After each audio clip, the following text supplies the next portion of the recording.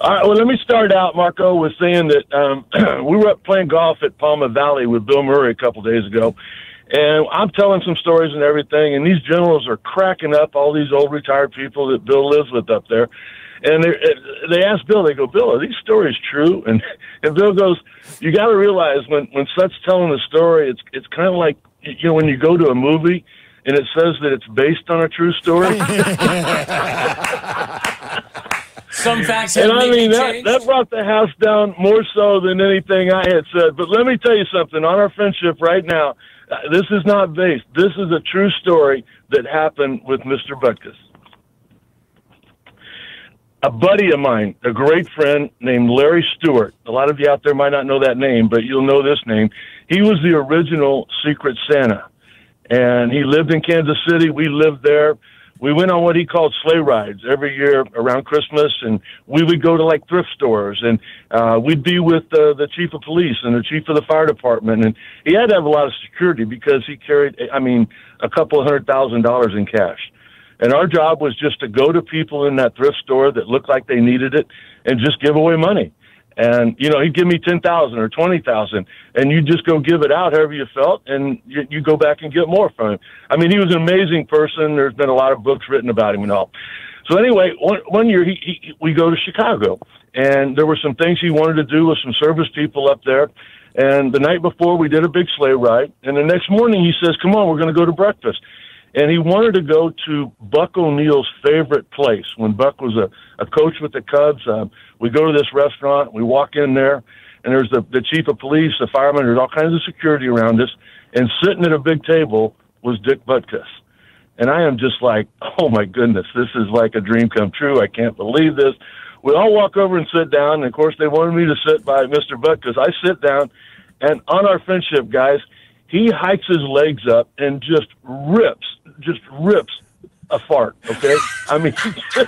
He just lets one go. And I'm like going, if somebody else had done that, I'd have slapped it, but I didn't want to get my butt kicked by just sitting there, and he didn't say a word. He didn't act like, and nobody else did anything. Well, all of a sudden, the waitress comes up, and he hikes a leg again, lets one go, and he goes, oh, man, my stomach's just not right. And, a couple of people would walk by, and he'd do it. And by then, the whole table's crying, laughing. I don't know what's going on. I don't know what to do. So we get done with breakfast, and we head out. We got to go to this golf tournament where Dick had to make an appearance and ride around in a golf cart and take pictures. Well, around every time somebody would come up, I said, man, how do you do that? And he pulled out of his pocket, there was this little rubber thing that had a hole in it, and when he would squeeze it, it was something, it was called the pooter, and Bubba Larry Stewart has a patent on it. He invented it, and I'm telling you, Butkus was unbelievable at it. Every group that come up there for the picture, he'd do that. Everybody, it was just, some people, it might be, it might not be right to do that.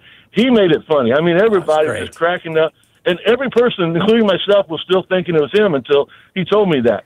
Now, for the clincher. Okay, we head downtown to the Federal Building. We go upstairs, and next thing you know, we're walking into Mayor Richard Daley's office, okay? We walk in. There's like 20 people all around. All of a sudden, they want Butkus and I behind the desk with the mayor. Everybody gathers around. They're taking pictures. And wouldn't you know it, Butkus let a dandy go. He lets it go. Everybody kind of went, and he turns and he goes, Mayor, what'd you have for lunch? And as people scattered, the mayor, he got flustered. He was red as could be. He goes, that wasn't me.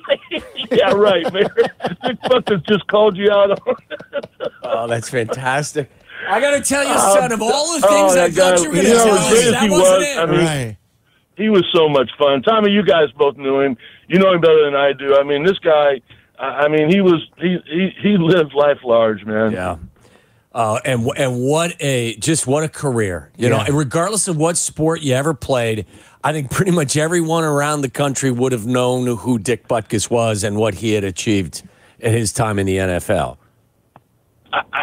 Just thinking about that reputation and just, when Mike Ditka says that he's the toughest, that he ever was around and all that, come on, man.